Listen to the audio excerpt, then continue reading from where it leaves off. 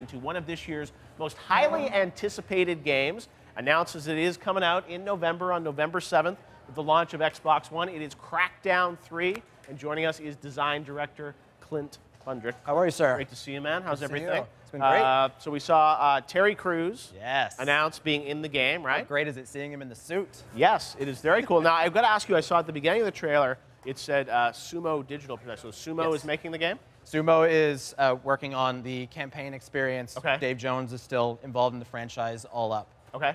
So we've always talked about Crackdown having kind of multiple ways to play. So you have our campaign experience that is playable offline and online, up to 4-player co-op. Okay. And then we have our competitive multiplayer experience. And that has the cloud compute that gives you the 100% destructible environments. Okay. Destruction is still very much part of Crackdown 3. Yeah. We wanted to use this as an opportunity to have our big blowout for campaign because we hadn't shown campaign yet. So it really is almost two separate games, or at least modes of the game? Correct. Okay. Correct. And we'll be talking more about the destruction element in our competitive multiplayer experience at a later date.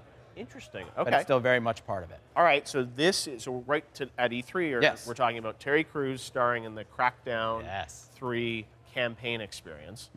We saw a little bit, obviously, sense of the footage, but tell us, how does this fit into the universe? What can we expect? Because, you said the destructibility was something that everyone, I think, was really excited about. Yes. Is there destructibility in the campaign? So, not to the same degree? But not to the same degree. But campaign, you can ground pound props and turn them into weapons. Right. And so we have prop-based destruction in the campaign experience. But also in the campaign experience, you're the good guy. You're supposed to be saving the city. So we didn't want you razing all of the buildings. You're there to help the people. And you're there to dismantle Terra Nova, which is the criminal empire that owns New Providence, our brand new city, which is twice as large as the original city from Crackdown. But yeah, the idea is that you're the good guy. Okay. And coming for Xbox One X launch in November. Correct. So tell us a bit about how you're taking advantage of the 6 teraflops of power. So you'll see it. We're running it in true 4K on the show. So if you go play it on the show floor, it runs in 4K, and it's beautiful. Especially with our draw distance and the kind of graphic novel style. I think it looks beautiful in 4K. We're also doing spatial audio, so we're supporting Dolby Atmos for those who have Dolby Atmos systems. And with our explosion and the kind of chaotic bombast of this game, it sounds amazing in Atmos. Will we get 60 frames on One X? It'll be 30 frames. 30 frames. Okay, so 30 frames across all the systems, but obviously you said full 4K abilities. Now, tell us, how open is the world? Because one of the things that I think people want to know with Crackdown is how expansive is it going to be? How many choices will I have? So for me, the thing that I loved about the original and I think is fundamental to the franchise is in many ways choice. How you level, which is through your skills for kills system, that gives you that crazy exponential curve where you collect orbs and within a couple hours you're jumping over entire buildings. You start the game by throwing rocks, and with a couple hours you're throwing fuel trucks, which they just showed there. So the same kind of choice goes to how you attack the criminal hierarchy, the criminal empire that we call Terra Nova. So in that, the entire city is available to you from the beginning. If you want to go right after the Kingpin, right from the beginning of the game, you can. It's going to be hard, but I fully expect players to do it. I can't wait to see them stream it, because the whole idea of this game is that our hierarchy is a living organism. You have lieutenants that are reinforced by captains, reinforced by the Kingpin. And the way you attack that empire gives you a completely different experience because of where you fight those characters, because of where they retaliate, and all of that adds up. And the way you went through the game is completely different than the way I did, simply because of the way we attacked Terra Nova. Tell us about the mobility. That's one of the things I think people love about Crackdown. Orbs, just sort of, seeing the world.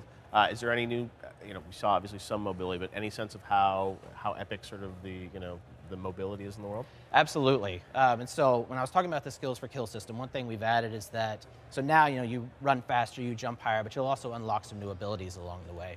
So we've given you a double jump, we've given you the air burst, which you'll see in this. And so now what we're seeing is those kind of death-defying leaps. Players modify them, and they do things that we didn't anticipate. And that becomes a big part of combat.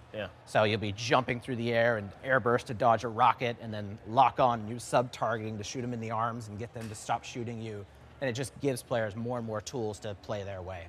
Awesome. All right, so you mentioned that there's a campaign that you play through. Is this a full-blown kind of campaign game? Oh, yes. Whole thing? Okay. Oh, yes. So full campaign, and then that kind of experience, you can also have multiplayer, or is it co-op or multiplayer in that? It is 4-player co-op. Okay. And so when you think about, like, for me, the interesting thing about co-op in a game like this, because this Terra Nova is this kind of living criminal empire and it reacts to how you mess with it, we don't tether players. So you could be in a completely different part of the city, angering a completely different boss, and I could be on the other side, and then we can drag them together. We can otherwise kind of create events that we otherwise wouldn't be able to create in single player, and that's what makes co-op really interesting for us. Okay, so and Terry's character, you obviously still, you can play in co-op, and then there are sort of 3 others that can come in as well? So Terry's a big part of the franchise. We're not talking about whether he's playable or not. Okay. But he's absolutely part of the franchise. You'll certainly learn more about that in the future. Oh, so you're not confirming he's playable in campaign yet? Correct.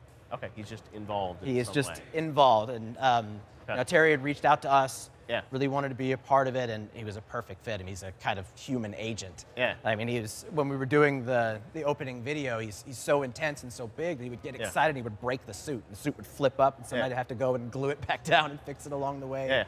Yeah. He was just a perfect fit, and it's been a great partnership.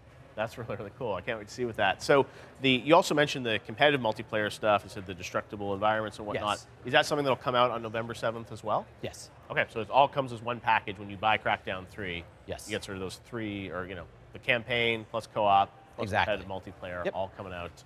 And you'll get more details on the competitive multiplayer very soon, but like I said, E3 is all about campaign for us. No, that's what people have been waiting for a couple of years to see what you guys are doing. Exactly. With the campaign on it, and it definitely looks very cool and different. Awesome. All right. Well, Crackdown 3. We'll look forward to checking out November 7th, coming out with the system, and we appreciate you popping by. Thank you very much for what's having going to me. be playable at the booth? Will people get to play it, or? Yes. Hands-on at the booth, and then we'll have a demonstration behind closed doors as well. Yeah. But what's at the booth is a Skills for Kills challenge. Okay. So you'll have 10 minutes. It's rapid leveling. We're kind of challenging players to earn as many orbs, create as much chaos as they can, and whoever can score the highest will get some swag. Awesome. All right. Well, thanks very much. Perfect. I appreciate it. We're going to head on back now